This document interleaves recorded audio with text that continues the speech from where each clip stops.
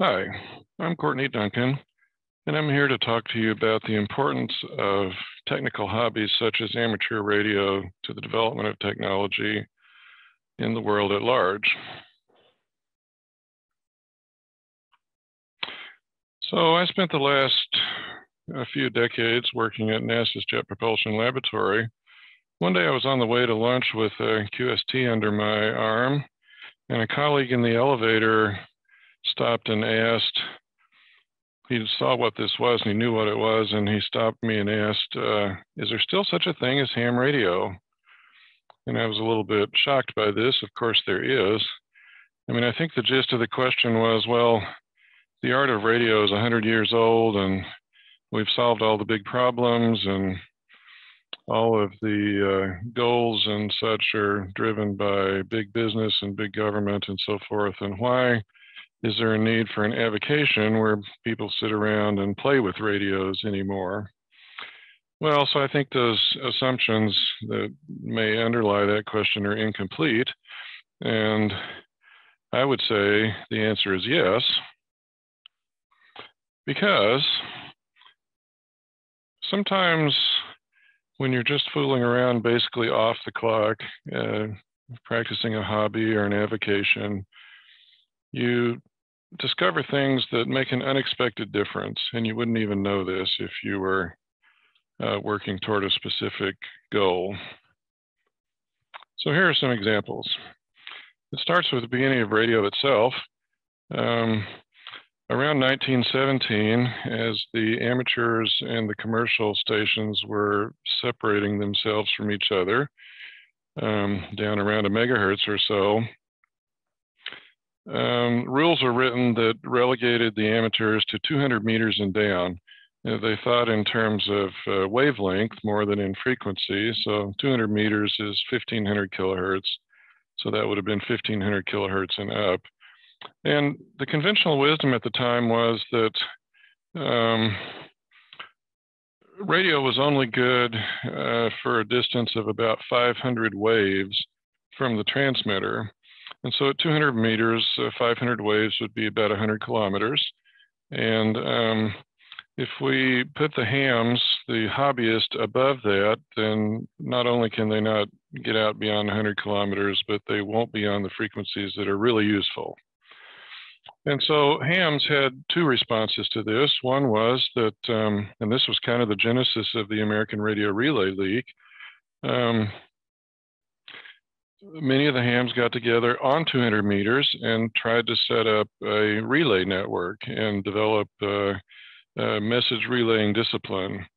And as they did this, the set of call signs listed here, and these calls were all made up by the people at the time before they were actually assigned by the government. But these guys all got together one evening, and they were able to relay a message using Morse code across the country in 80 minutes, which was considered to be good.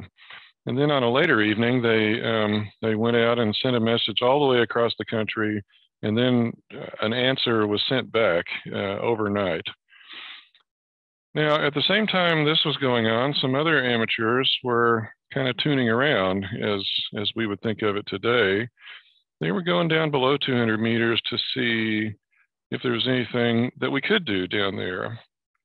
And they more or less accidentally discovered that if you were down at a wavelength of 20 meters, just unthinkably short, you could work across the country at high noon and do message transmission in a single hop.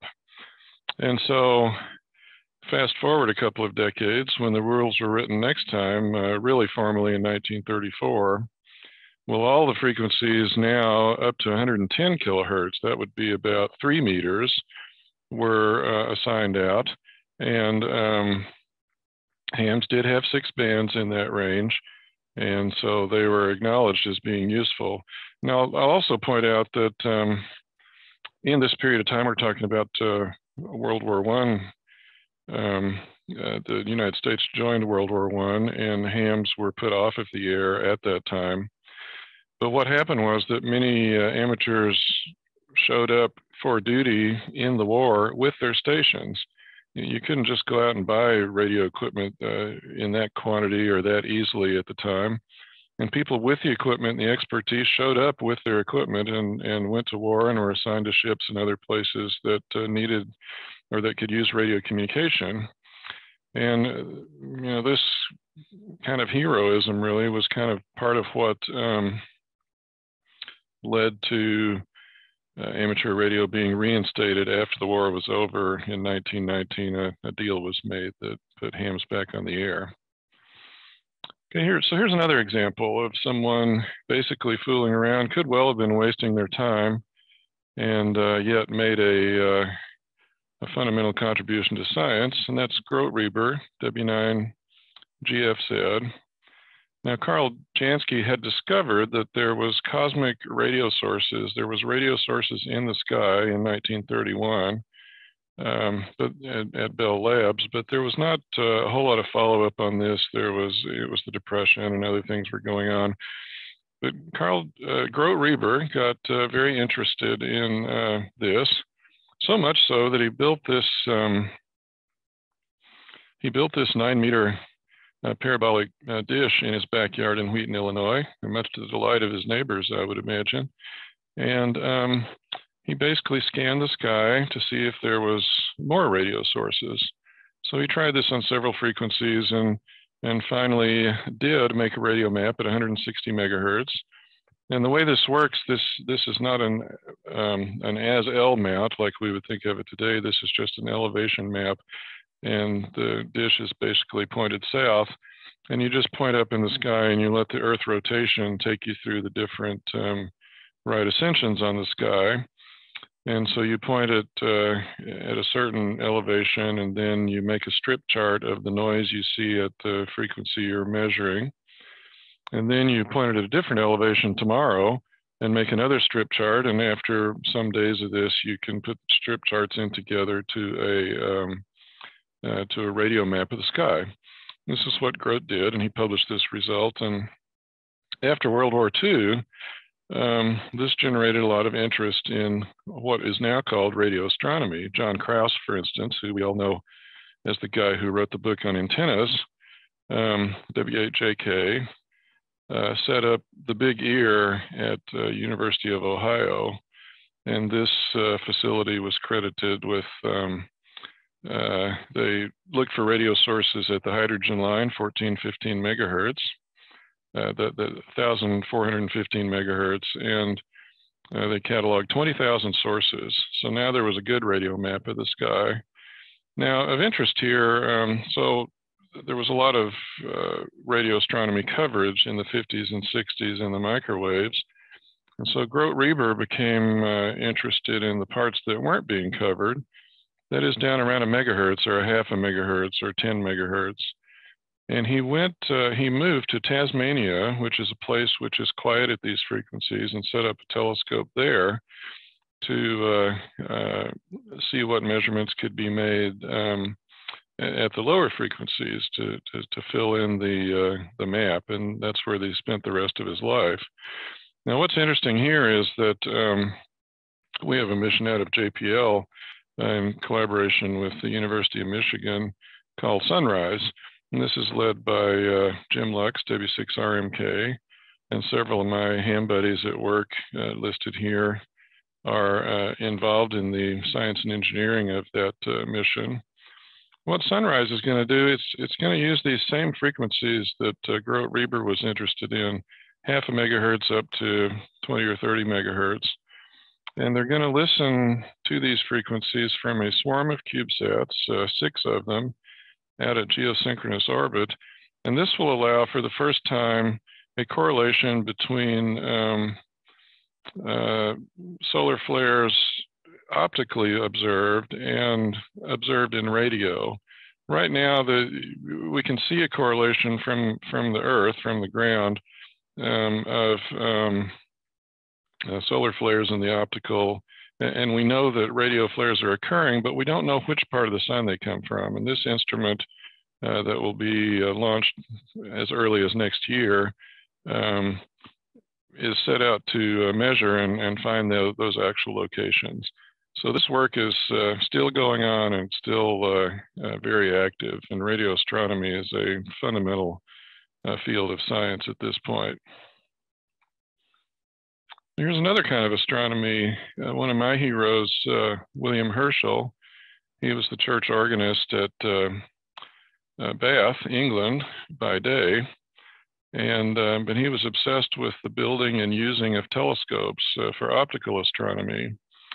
And he built telescopes. It shows here a picture from Wikipedia of he and his sister polishing a parabolic mirror and setting up a telescope. And then at night, he used them to make maps of the sky. I think this telescope here is basically the same thing we were looking at on radio astronomy.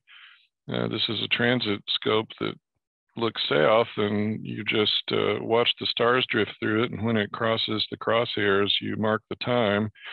And so that's how you know you know how high you're pointed, so you know the declination and you know the right ascension by the time. And he made a map of the sky, of the objects you could see with the telescope, and discovered the planet Uranus, which was originally called Herschel after him. And this was the first planet in the solar system discovered since antiquity. He also several moons of planets, several minor planets, because they're moving around against the stars that are not otherwise moving. The nebulae he started a catalog of. These, you know, he didn't know what he was looking at yet, but he made the first catalogs. And of course, he wasn't a radio amateur. Can you see why that is? But this is a case of a technical hobbyist making a fundamental contribution to science because he had time to spend on it and he was interested in what he would find, and it didn't matter if that became important, but it did end up becoming important, foundational to optical astronomy. So this is the Mars project. Dr. Wernher von Braun wrote this monograph in 1953 to show in complete enough detail that you could take the technology of the time and mount a piloted mission to the planet Mars and land and get samples and come back to the Earth. And what this is it's a few hundred pages of a book. It's 8 pages of text followed by several appendices. And of interest here is Appendix F, which is basically a classic interplanetary radio link performance analysis, the first one that I know of. And whoever did this analysis, he understood the equipment that was available at the time. He understood the physics of the frequencies that would be used, and to the extent that it was understood, the media that the radio waves would be going through. And he came to the conclusion that with existing technology, you could communicate with a piloted mission for several weeks by voice, and then the SNR would get low enough that you'd have to go to CW or Morse code, but that on Morse code or on a radio teletype, you would be able to go bridge the distance from Earth to Mars as far as Mars could be from the Earth. And so you'd be able to have constant communication during the execution of this mission. Now, in the other appendices of these books, he designs the rocket, he designs all the trajectories. What you're looking at here is one of the things that fascinated me as a kid. This shows the departure trajectory from the Earth, where you leave a circular Earth orbit and you go on this hyperbolic path, and then this asymptotically approaches something that's the transfer orbit from Earth to Mars. And I was very interested in this, and I pored over these diagrams as a kid. And so, you know, I was interested in more than just the radio aspects of this. Now, I say the people who were working for von Braun, he had a large team of German rocket scientists who were expatriated to the United States in Operation Paperclip at the end of World War II. And I suspect that although some of these people were technology experts and some of them were radio experts, I doubt that they would have been encouraged or even allowed to have amateur radio licenses, but they probably would have if they could have, if they weren't being kept too busy at work by von Braun. And whoever's on this team, they did a really excellent job of designing a radio system. And I think this is in the spirit of amateur radio or professional radio, which, as you will see in the examples, is often a bit blurred. As for example, in this case, so this is Project Diana. This is the first time that a verified a signal was bounced off the moon and detected back at the Earth. And what happened here was that, so what were they doing at the Evans Signal Laboratory? Well, they were doing research in radar, which was a new technology in World War II. And they had been supporting the war effort, and then the war was over. And as with most big government projects, the motivation and the funding was going to go away, and they were all told that we're going to close down the lab here in a few months, and you need to clean up your paperwork and get everything finished so that we can lay you off and you can go find another job. But before you go, we have a question we'd like you to consider. And that is, we think that in the near future, the next big threat might be intercontinental ballistic missiles. And we wonder, I mean, the conventional wisdom at the time, believe it or not, was that radio waves could not meaningfully penetrate the ionosphere. This is despite the fact that Grote-Reber's work that was going on right then. But the conventional wisdom was that radio waves wouldn't go out of the ionosphere. And so if an ICBM was approaching from outside the atmosphere, you wouldn't be able to see it until it got down into the atmosphere. And by then it would be too late to do anything really meaningful. So the question was, if the ICBM is up in space coming from somewhere, could you build a radar to detect it? And Colonel DeWitt, N4CBC, and King Stadola and W2AXO and a few other engineers, some of whom are hams, all got together. And they said, well, you know, the moon is a pretty big object, and it's not so far away that we couldn't detect a signal. It would only be a couple of seconds light time out and back. And so, you know, if we do the calculations carefully, maybe we can demonstrate a radio signal going through the ionosphere, both on the outbound and inbound from the moon. And if we can do that detection, then that will answer the question. That would not be the radar that would detect ICBMs, but it would be a yes answer to the question, and it would indicate future research. So and you see that they did achieve this in January 1946. This here is the oscilloscope trace from the outgoing signal there, and it's calibrated in miles, two-way. So here's the return signal they detected, 238,000 miles, and so that's the moon. This is the bedstead array, which is 64 dipoles at 110 megahertz, and it doesn't steer in elevation, it only steers in azimuth, and they use the Earth rotation to make the moon rise and set, so they could only do tests right around when the moon was near the horizon. But that's the way it worked, and the reason we know so much about this now is because King Stadola's daughter, Cindy, who had interviewed her dad about this work that was being done when she was a toddler, and of course she knew nothing about it because it was all classified, and kids growing up aren't interested in those things.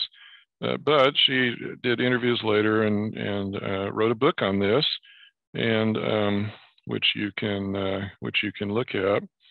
And you know, so some of the interesting things, it looks very familiar to the way that hams work today. They were told, you know, you have all this equipment there, you can't buy anything new, you can't develop any new equipment, no new transmitters or receivers. You have to use what you have to answer this question.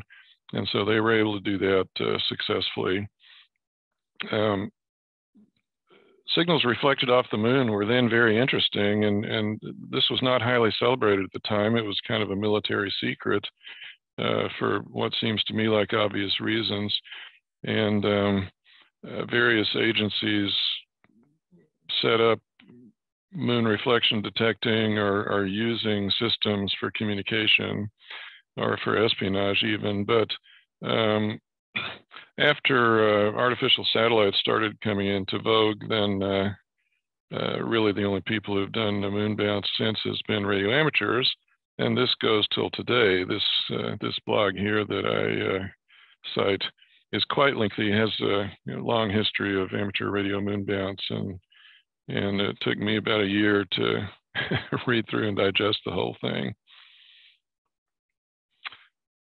So speaking of satellites, here's the next example. So people started launching satellites into space with Sputnik in 1957. And every time there's a launch, the rocket has more capacity, more power than the payload actually needs. And so the rocket is trimmed and balanced out with ballast, which is sand or lead or water or something. And radio amateurs saw this as a travesty. You know, this is a waste of mass that's going into orbit, and basically found ways to ask, well, could we put a radio transmitter on as part of your ballast? And basically the rules became, well, you can do that if you prove that you won't hurt anything that the paying customer is doing, that the primary payload is doing, and if you show that you're worthwhile. And so starting with Oscar 1 in 1961, only 4 years after the first satellites, amateurs they basically pioneered the idea of piggyback payloads, and they had amateur radio in space.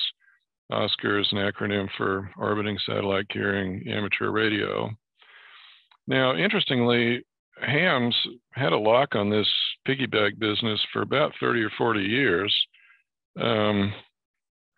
both through Project Oscar and later the Radio Amateur Satellite Corporation, AMSAT, providing payloads on a secondary basis through mini launchers and for many purposes.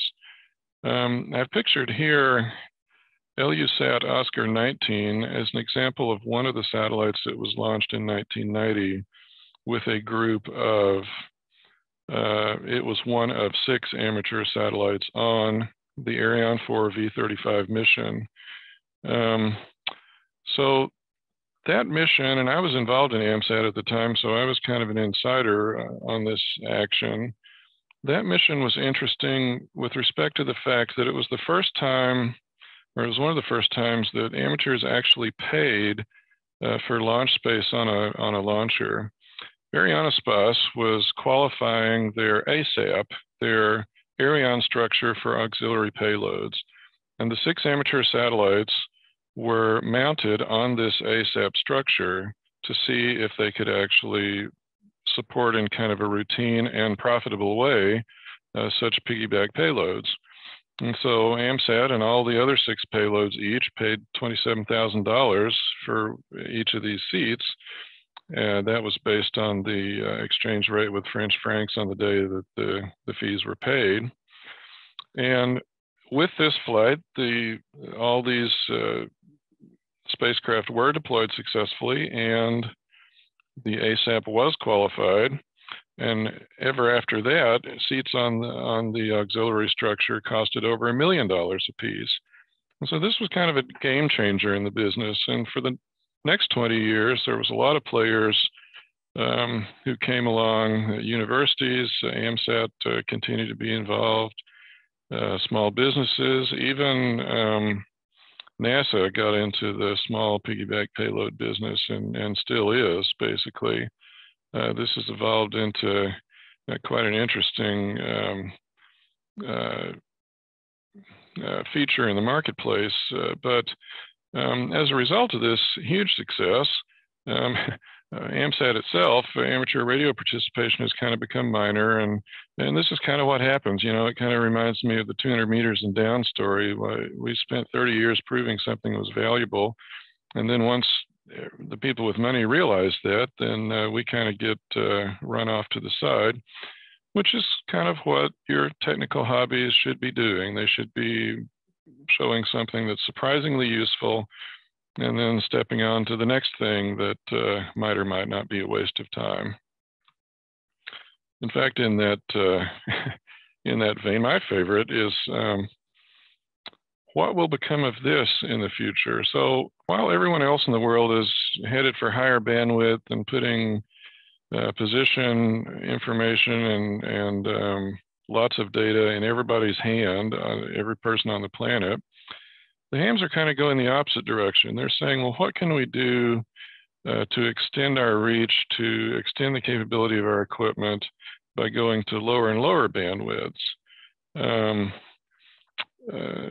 as the prime example, Nobel laureate Joe Taylor, K1GT, JT, has spent his retirement leading a team that's enabling hams to see what they can do at really low data rates, 1 bit per second or a few bits per second. And this basically puts us 10 or 20 or even more dB further out than we were before with just the standalone ham equipment. So for instance, on the right here, this is the my WSJT screen last December when I was working HS0ZOP in Thailand on 23 centimeter EME. Now, you can see in the waterfall up here, there's not enough signal. I mean, I could barely hear that there was a signal there, but there's not enough even for a CW contact. But there's plenty to use advanced coding and decoding and non-coherent modulation and so forth. There's plenty to exchange all the information necessary for a complete QSO, which you see here in the status screen. And so that counts as a contact. And this just would not have been possible between the two stations without this enhanced software capability. So what this means is that it enables much smaller stations to do things like this. That puts a lot more people on EME and on troposcatter on microwaves and in other places in amateur radio. It gives them, it gives the existing stations more distance, so more capability, more things they can do. And so the question today is, well, where is this going to lead? Will this be a similar story? Will we accidentally discover something that's really valuable that in 20 or 30 years, someone will pick up and run us out of it? I don't know. I don't know what the future will be of this, but this is an excellent example of what's kind of things that amateur radio is pushing forward with even today. So now I'm going to talk a little bit about myself. I told my story on QSO Today, so you can go listen to that. But relevant to this discussion is the fact that in my mid-20s, I went back to college for a second bachelor's degree in engineering. And I did pretty well in that degree, basically because from amateur radio experience, from doing my own soldering, from doing my own equipment modifications, from building kits, from operating on the air, I kind of knew what was going on here. I kind of knew the answers. You know, we're studying the underlying mathematics and principles of radio, but I knew I knew where this was headed. And so when I'm working on a problem, if it starts to look like something that I don't believe is physical, then I would know that, and I would know to look for mistakes. And so, you know, just from the seat of the pants knowledge of how the whole thing was supposed to work, I did quite well.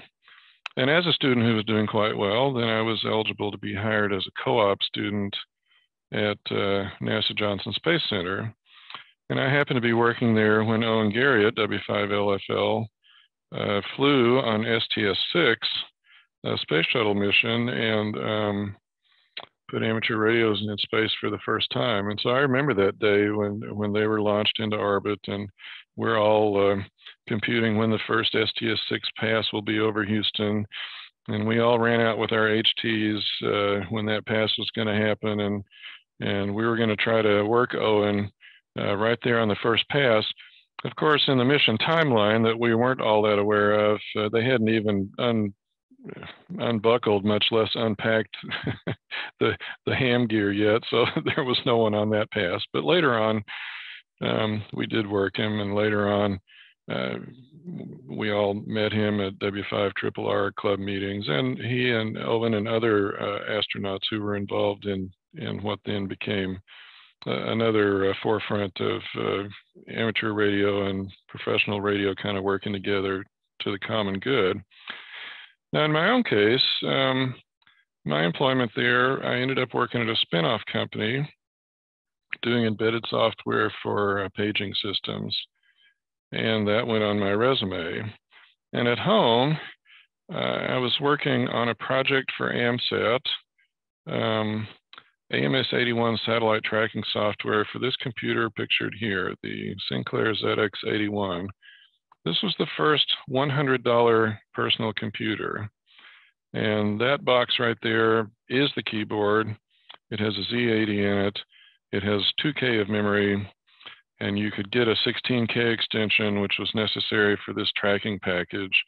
But with the 16K extension, you brought your own TV set as a monitor, and you brought your own cassette recorder as a storage device. And at 110 baud, the 16K took about 5 minutes to load or save. And in that environment, I developed a tracking program that AMSAT distributed to hams who wanted to use this to find the satellites that they were trying to work. And this was very successful at the time, and that went on my resume. And those two things together on my resume showed up as being something of interest to a hiring manager who was looking for someone to do embedded GPS navigation software in a scientific grade GPS receiver that JPL was building for research purposes. And so I ended up being hired to do that. Now, I say all this to say that whether it's a professional endeavor, something you were assigned to do at work, or something you did for fun in your hobby, you put both those things on your resume, and you may well find an outlet like this that combines them into something that could be a future job that you would know how to do and that you would know how to, and that you would enjoy doing. So at JPL, I kind of became very aware that there's basically two things you do with radio. You measure things like Grote Reber did, or you measure distances like GPS does or like radar does, or you move information. And by moving information, I mean you can detect that something is there. That's kind of one bit of information, or you can move billions of bits per second to have high definition information content. So either of these things can be done actively or passively, one way or two way. And most of my career was built around some version of that for some mission that JPL was doing. I was responsible for the GPS receivers that located the space shuttle with a 1 sigma accuracy of 1.6 meters for the shuttle radar topography mission that made maps of the Earth with 10-meter resolution. This is in the year 2000. And later, similarly, worked on the Grail mission, which mapped the gravity field of the moon.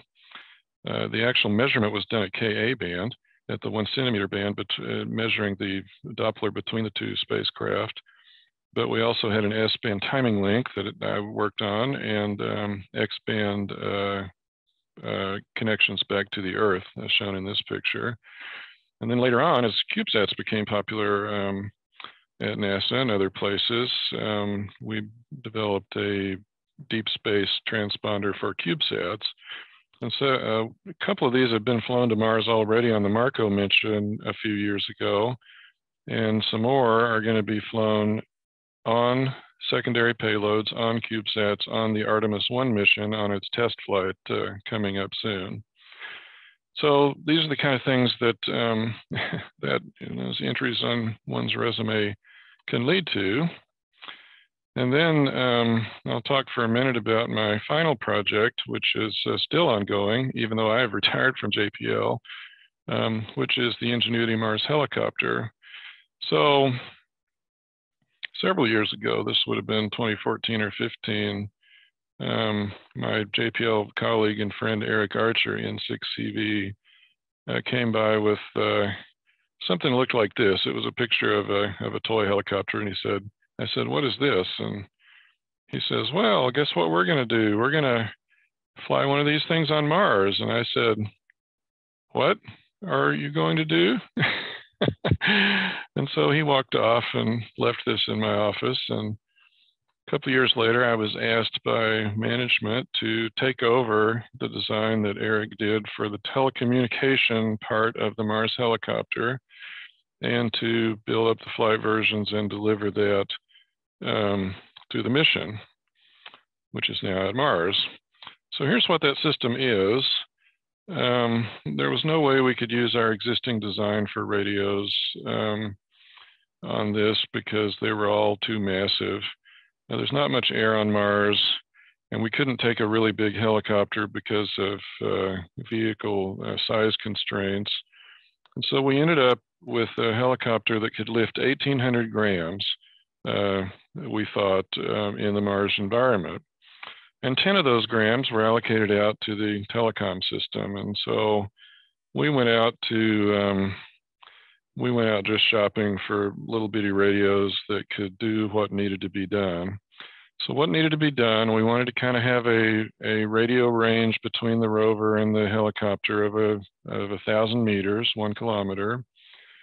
And so to do that, we picked a little device that didn't weigh much, that operated at a low ISM band, the 900 megahertz band. That's fairly low frequency for these things, and had a 1 watt boosted power output. And, you know, based on my experience in VHF contesting, I had contacted people at 20 or 30 kilometer range with some difficulty with handheld units running a watt or two on 900 megahertz. So I thought this probably ought to work, and it probably ought to be reasonable. And in the process of working on this, we did a lot of testing to show that we could, in fact, cover several hundred meters or more than a kilometer, possibly. Here's the team that worked on this. So I show this just to say that in the United States, about 1 in 500 persons is a ham. If you just divide the number of hams by the population, it's about 1 in 500.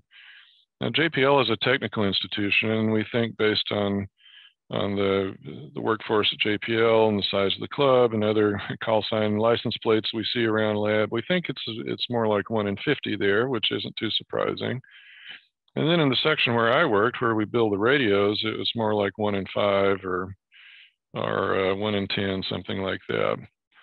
On this particular team, it was about half of the people. I've shown the call signs here of the major players. And, you know, that's not unusual. This is the sort of thing that a ham would do, take something that wasn't really intended for this purpose and then figure out what you can do with it, repurpose it to provide communication from a Mars helicopter to a Mars rover and make that work. So I thought that was interesting.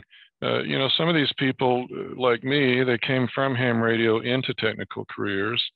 Some of these people came from the technical career, and then they met us and saw what we were doing and the kind of things we knew, and they said, hey, that looks like fun. I think I'll get a license and join you guys. And so there's cases of both of that in this list.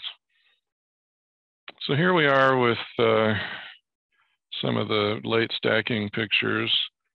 This here is the 900 megahertz antenna on the solar panel on the helicopter as it's attached underneath the rover as we prepare it for launch. This is the rover, and that's the helicopter right there underneath it. And this thing has a little pigtail in it, not because we wanted to make it broader band or have a loading coil there, but because if it was a full-length quarter wave, it would scratch the rover, and that is verboten. So so we accommodated the antenna, and it works fine. Here it is on Mars. That's Mars dirt in the background, and there's the antenna right in the middle of the solar panel, which we call the ground plane. And that is the system that's used to communicate to the helicopter.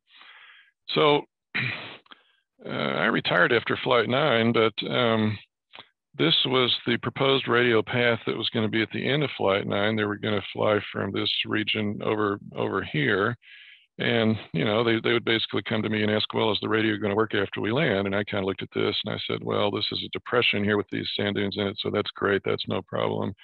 There's some little rises here, but you know, if you can physically see from one antenna to the other, you know, if you were the helicopter antenna, if you could see optically the rover antenna, then it'll probably work fine. This is only 600-700 meters.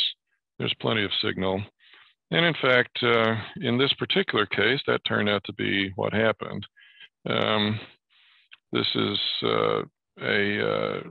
our radio telemetry data from a flight like that. And the green line at the bottom is the one that I always looked at. That's basically the S meter, which I've converted into ham units, 15/9 at the beginning here. And then when the thing takes off and flies, you see it, the signal comes up as it gets into the air, and you see things happening to it as it flies along over the terrain and so forth. And it lands in a different place, and it's only 10/9 there, but that's plenty, as long as they keep this number up kind of at the S4 or 5 region or above, the radio will work fine. And in fact, in this whole session, this blue line shows the amount of data in bits per second that was passed, and everything went perfectly. There was no checksum errors or NACs or anything like that. All the data was fine, and that has typically been the case. Although they did land in a different place on a later flight that was more difficult and had to reposition things to get back into communication. But in general, it's worked quite well, which was a pleasant surprise to all of us. Yeah. So what have I done in retirement? Well, for the last few years, I've worked on this. This is my own Grote Reber-like neighbor-pleasing installation at my house, a 3.8 meter EME dish. And although I'm not making new radio maps of the sky, I do have VUCC on 1296, and I have worked all continents on 23 centimeters after a few years of effort. You can see these awards behind me there. Let's see, what else do I do? Well, I'm involved in the San Bernardino Microwave Society, which for about as long as I've been alive has been dedicated to the advancement of communication above 1,000 megacycles. This goes way back to the 50s. And there's our website there, and here's a picture of my 2-foot dish in the back of my truck, and I'm on top of a mountain here working other similarly equipped people 300 or 400 miles away. We consider that to be pretty good DX mountain topping on 10 gigahertz. And of course, all this is going on below 200 meters, right? 200 meters and down. So there's a couple of stories I wanted to tell that I couldn't really fit into these examples, but I just had to mention Gordon Wood, WA6NVA, who's now passed on. But he was kind of in the generation of JPL radio guys before mine. And he told the story on himself that he was in charge of the radios for one of the Mariner missions in the 70s. And they were in the closeout phase when they were in the clean room with the radio, and they were doing final testing, and they saw on the spectrum analyzer that the carrier balance was not right on the biphase shift keying signal. And, you know, this could have led to a big delay. In the worst case, it could have led to a miss of the launch. You have to demate the radio. You have to do write reports and various things. But Gordon, you know, he was a ham. He knew what the spectrum should look like. He knew how radios worked. He just basically ran everybody out of the clean room. Then he opened up the radio right there on the spacecraft and tweaked that carrier balance with his twiddle stick, and then he put it all back together and staked it down and let everybody come back in, and it was working fine. And they launched it, and it went to Mars that way, and it worked fine. Another story, I worked for Al Kangwala, who was one of the leads in deep space navigation. And I was talking to him in the street one day. This is not even when I was working for him, but he mentioned to me that in his PhD dissertation, he had cited an article that I had written for the AMSAT Journal in 1986. This was back in, you know, this was an article about the statistics of Earth orbiting passes, and how high do they go, and how many minutes per day do you get, and that sort of thing. And in 1986, this is back when we were drawing pictures with pencils on polar graph paper and copying those into our articles. And that thing that I had written had become part of his PhD dissertation because it had some kind of relevance. And I thought, well, is it a small world? Are technical hobbies really a necessary part of what we do in technology? And of course, the answer is both. I was just interested in that, and no one was paying me to do it, but I got on a team and I wrote this paper, and then it was useful in the engineering community later on. It's very interesting. So as you might guess, I've only talked about a small fraction of what I could have in this talk. And each story I've told, I've only talked about a small fraction of the material there. And I know some of you have other stories or more complete versions of this stuff. And I would just challenge each of you to, write your own history demonstrating the importance of technical hobbies like amateur radio to society. Eric Guth at 4Z1UG will be happy to help you out and getting this out to the rest of the world. So thank you for your attention. Here's my summary. If I've already said this many times, there is obviously a need for technical hobbies, amateur radio and others. And, the reason is because, it's like I said at the beginning, you don't always know where you're headed. You don't always know what will pan out, what will be useful, what will be needed. But people who can sit around and just try stuff without any huge consequence for failure, well, that's what a hobbyist is. If as a hobbyist I go down a blind alley with some idea and it doesn't work, nothing is lost.